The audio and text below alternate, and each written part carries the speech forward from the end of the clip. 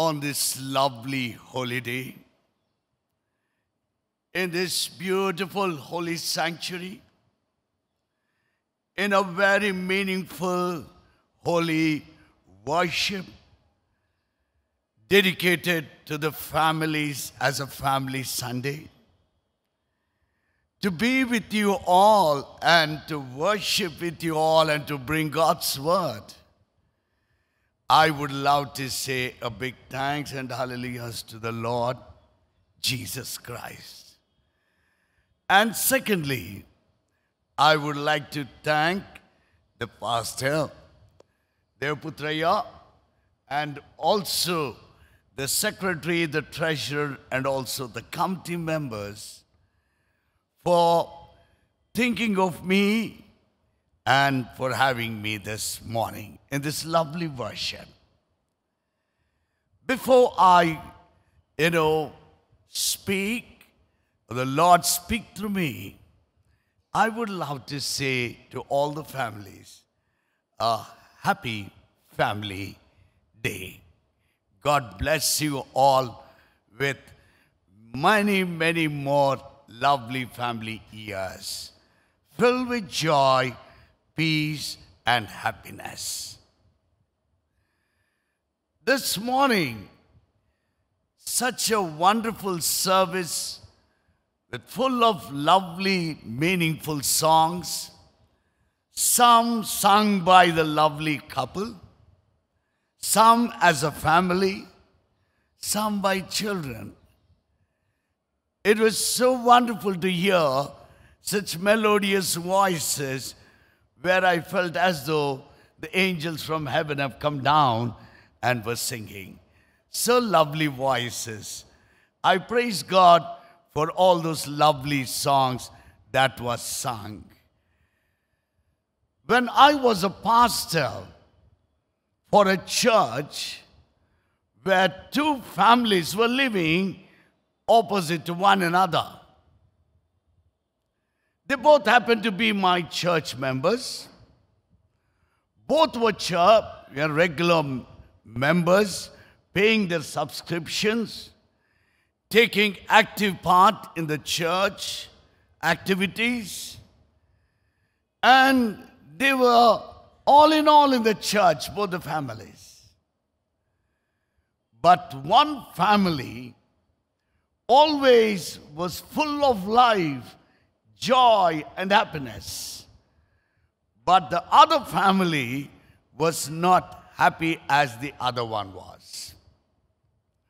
One day, the head of the family that was not happy all the time told his eldest son, "Hey son, go and see what is that really making that family so happy." The eldest son of that family went into the family that was always full of happiness, joy. The moment he went in, he saw all the family members of that family were living so happily. The family was sitting in front of the TV and watching a TV. The child came back to his father and said, "Dada, because they have such a wonderful colored TV, of such a big size, I saw all the family sitting before that and enjoying." Then the father, immediately, the very evening, he went and bought a bigger TV and put it up, and the whole family sat and were watching it. The joy of that was only for a few days. Then again the same thing started. No happiness, sad, no life, no vibrancy, nothing. Then immediately, the head of the family said, "Son, your analysis was not that correct, I think. So let's send your sister this time." And the daughter was sent to the opposite family, who were very much with joy, living with full of life and happiness. The moment the little girl went into the family that was always happy. She saw it was a summer. And they were all enjoying a lovely ice cream that was made by the mother of that family because, it was made at home. And the little girl watched over everything and said, oh, because they have such a lovely big size, jumbo size fridge, refrigerator, so that's why they could make such a lovely, finger-licking ice cream. So, might be because of the fridge. And the little girl came back home and told, Daddy, the whole family made such a beautiful ice cream in the jumbo-sized fridge. And they are eating, and I saw them enjoying, laughing, smiling. Then the father thought, because of the refrigerator. He went and bought the bigger refrigerator than what the friends had. They had that. Summer got over, and the joy got over. Back to the square, hard days. Days with no life. Then, one day, the father said, might be the son is wrong, the daughter is also wrong in the analysis.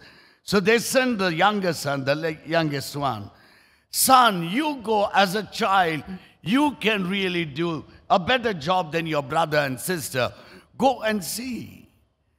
The little child, the moment he went to their house, the whole family was coming down. This little child was watching, all the family with full of smile, joy, cheer, walking down to the staircase. And moment he was observing, the whole family sat on a lovely motorcycle. And they were all going, and the children of that happy family were waving their hands to this little boy. The little child thought, because they have a motorcycle, they are happy. He went and told, Daddy, brother was wrong, sister was wrong, but now I can say the real joy why they are so happy is because they have a motorcycle. The father next day went and bought a motorcycle. Then they all began to go. For a few days that lasted, the joy. Finally, he thought, hey, my children did not do the job correctly. They were not able to analyze. So he himself went to the opposite neighbor and told him, sir, brother, we both go to the same church. We both are members. We both worship the same Lord. We do everything almost the same. And we are, both the families, so active in the church. But why your family is always found to be, radiating with joy, happiness, full of peace in your family, which I do not have in my family. One day I sent my son, eldest son, he came up saying that because you have a very big TV, you all are really happy. And I bought a bigger TV for a bigger joy in our family, but that did not last. That was not true. Then I sent my daughter. She came back saying that because you have a very big refrigerator, you're all happy making so many lovely things during summer. And I brought it. It was not true. My youngest son, he saw that because you have a lovely motorcycle, you are so happy going around. But that also did not come true. The friend said, brother, you wanted to have everything, that I have. But you did not have one thing that I have. You had what I have. You had the refrigerator, you have the TV, you have the motorcycle, you had everything that what we have in our house.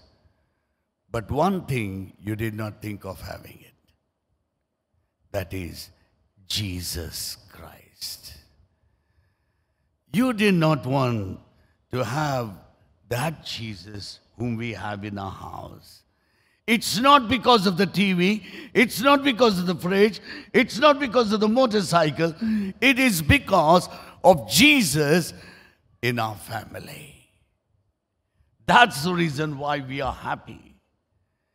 So you took the fridge, you took the TV, you took the motorcycle, but you did not take Jesus into your family, who is the real foundation for the joy in our family. Children, remember the lovely chorus that you learn in your Sunday school. I know there are people, who have not forgotten this lovely chorus that you learned years and years, decades back when you were attending this Sunday school. We learned it, but we have not ever, never experienced it, some of you. Some of you may not even, thought of singing it once again. What you sang when you were a child. I don't know how many of you have sung that lovely chorus having got married with your lovely husband, with your lovely children. Forgotten. But that's the crux of your family life. Jesus in the family, happy, happy home, happy, happy home, happy, happy home. Jesus in the family, happy, happy home, happy, happy home. Today in this modern world, we try to make ourselves happy. We try to make our families happy, minusing Jesus and having everything in our houses. That's the reason why today families, do not experience or living happily. We think if we have that, we'll be happy. Children think, if we have this, we will be happy. Young ones, you think that if you have this in your house, you'll be happy. But you will be happy only when Jesus is in your family. On this Family Sunday, I would love to say that, what we have learned in our Sunday schools, the Lord says, remind that this morning. You sung one day, but today you begin to practice it now. What you sung, what you learned and what you sung years and years back, now having you become a family, sing that and sing that with an experience. Lord, without you, there is no happiness in our family. The second thing that I always think about is many families that I visit, especially when I was a pastor, I see a lovely caption being hanged in the families on the walls, but not in practice. Almost, I do not know, some of your families, in your houses also you have that.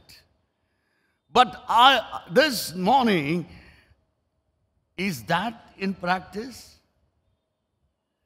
Is that in practice this morning? The family that prays together stays together. Many houses I see this. The family that prays together stays together. When was it last time that you had a family prayer? Just recollect.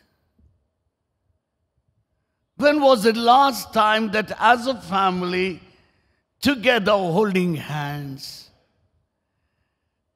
singing a chorus, reading the Bible, and praying together as a family?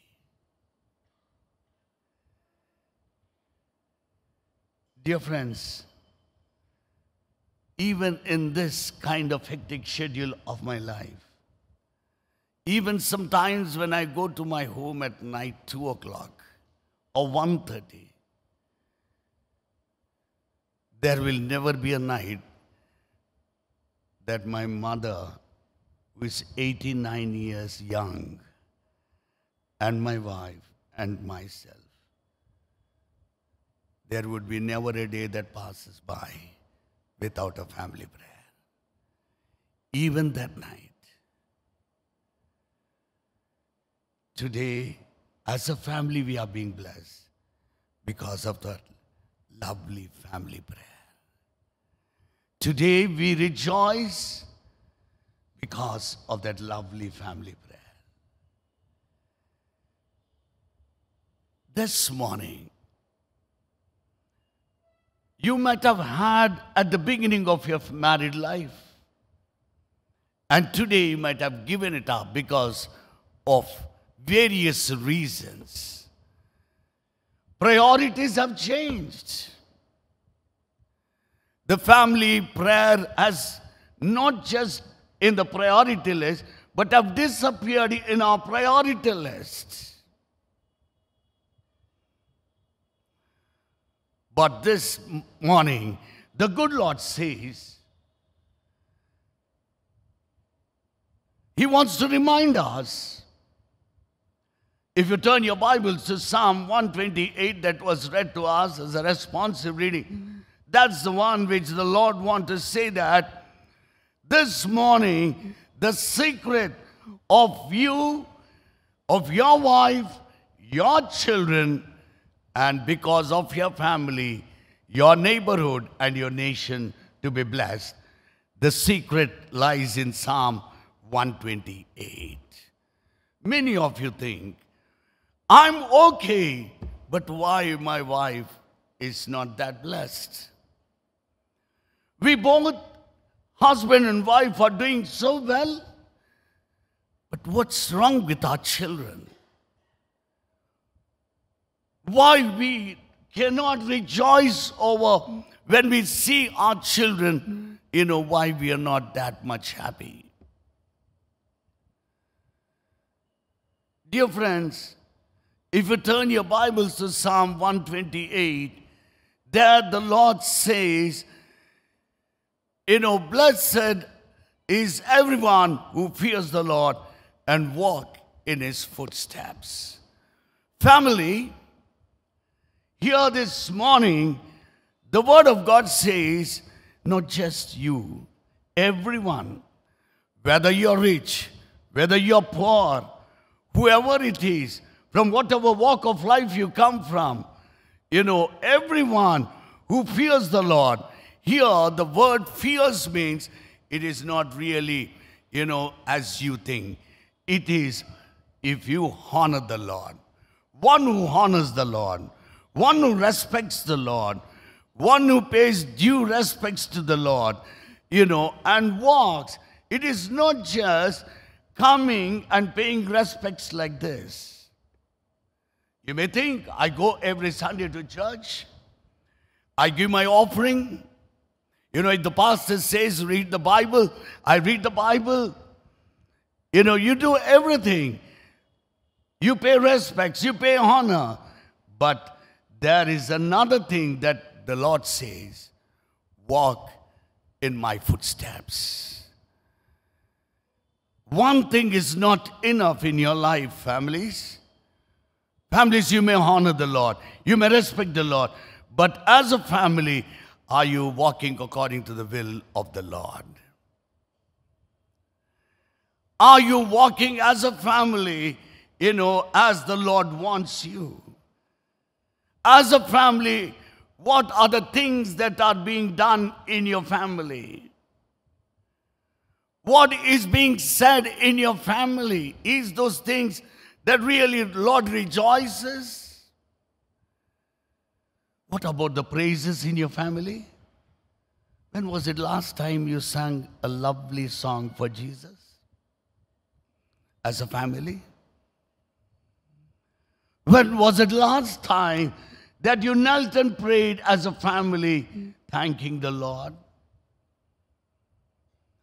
When was the last time that you took Bible as a family and prayed? That is what walking in the footsteps of the Lord. He says, one who respects the Lord, one who fears the Lord, and one who walks in the footsteps of the Lord. The Lord says one thing. He says, I'm going to bless you. I'm going to bless you. He says, I will bless you in such a way that your hard-earned labor would be blessed. Imagine what is that. Many a times, people work hard, but they cannot enjoy the fruit of it. They cannot enjoy the fruit of it. Today, there might be some people here who work hard, who did work hard, but today they are not able to enjoy, but they have to just see others enjoying. I know, most of you know Birla, one of the richest fellow in this country. He doesn't know how many companies he has. One day, when I was passing in a place where his company is located, it so happened one evening when I went for the house visiting, I saw that the whole company was illuminated so colorfully. I asked one of my church members, hey, what's this? I haven't never seen this place being so colorfully decorated. Then the church member said, Aya, the company owner, Birla, is coming. And that's the reason why it is decorated so beautifully. And I was expressing my surprise. He said, Aya, you are surprised by this.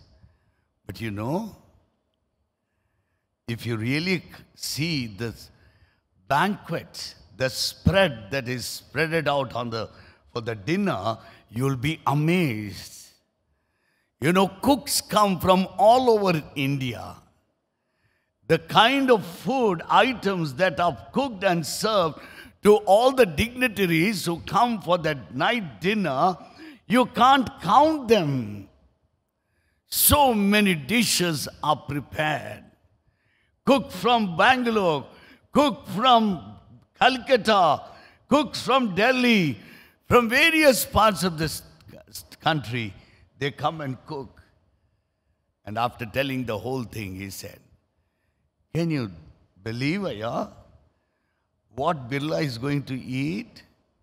He is going to eat 2 chapati, that's all. And that too without oil.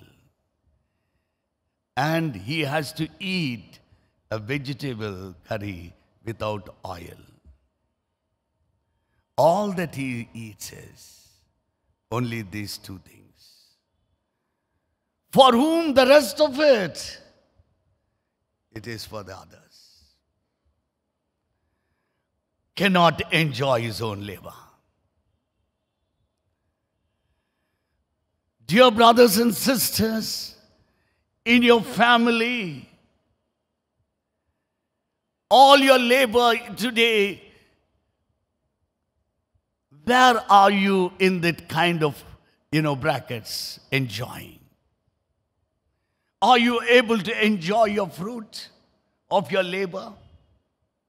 Or somebody is enjoying it?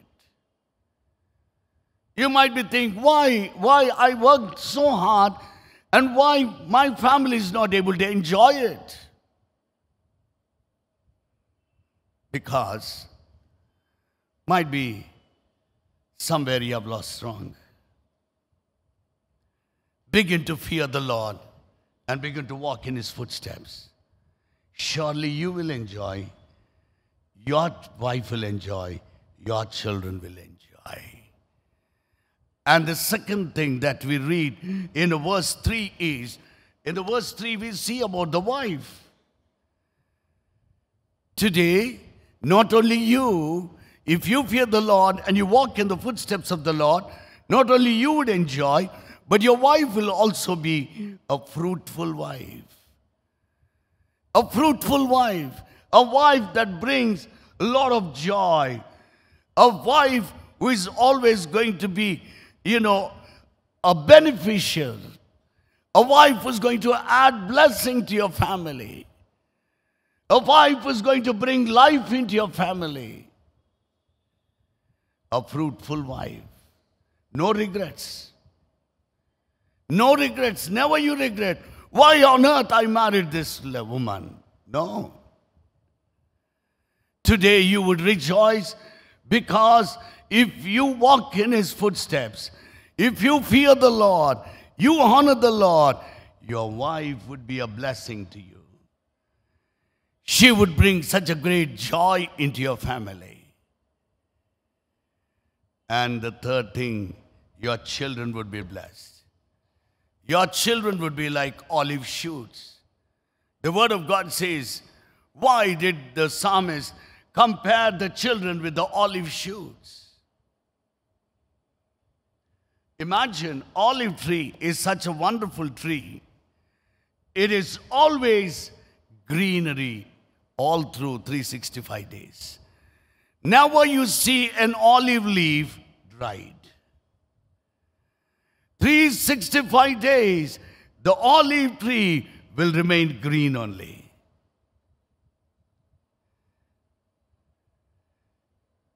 Do you want to experience that in your children? All the time your children with full of life? All the time your children with full of, happiness?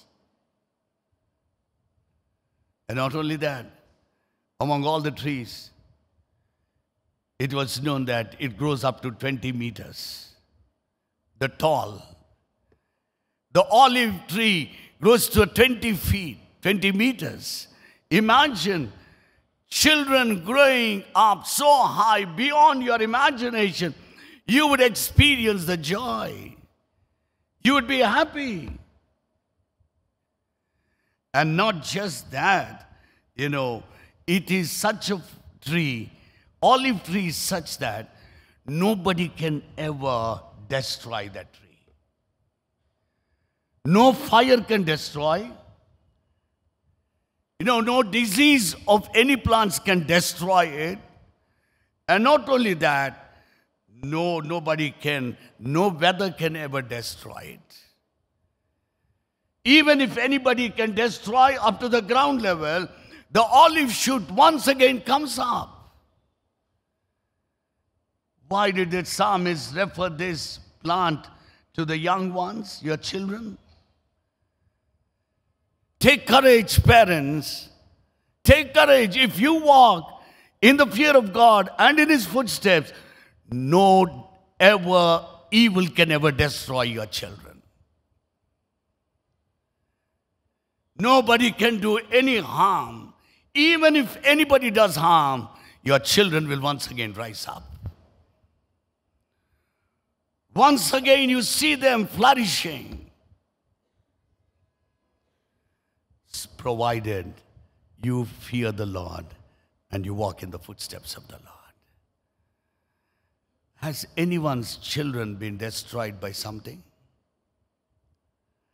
Do you have any young children whose life has been, tarnished? Whose life is broken? Whose life has been gone into shambles? Cheer up. The Lord assures you, if you walk in the footsteps of the Lord and have the fear of God, your son, your child, your daughter will rise again. They will rise again. They will never be destroyed. They can never be destroyed. And the sign of peace, imagine, olive plant, the olive branch is a sign of peace. Today, is your child, a young grown-up child, is he a sign of peace in your family? Israelites always hold a branch of olive branch and say, hey, I am in peace. If one wants to tell, that family is in peace, they hold a, piece of olive branch and express that they are in peace. Today, do you want your son to be a peace to your family? Cheer up. Cheer up. Have the fear of God and walk in his footsteps. Your child today who is making you sleepless nights. Your young son who is making you roll in tears in the bed in the nights. Your young daughter who is making your days bitter. Ask God, I want my son and my daughter to be a sign of peace in my family, Lord. He says, if you fear the Lord, father, mother, if you fear the Lord and you walk in the footsteps of the Lord, your young children will be a peace to your family. And finally, I would love to say, he says, the family that fears the Lord and who walks in his footsteps will receive blessings from Zion. From Zion. Zion is a holy city. Zion is a place where God dwells. Zion is a place from where the blessings are generated.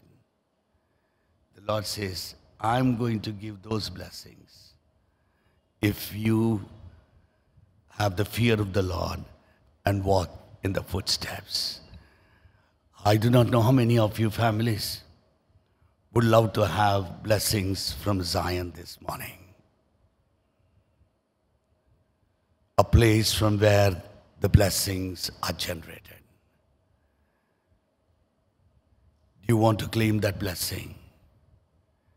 Jesus, give me this day a blessing from Zion, Lord, so that we may always be blessed as a husband, as a wife, as a children, and not only we, Lord, through us, we want the rest to also be blessed. May the good Lord bless you all on this Family Sunday. Blessings from Zion. God bless you all.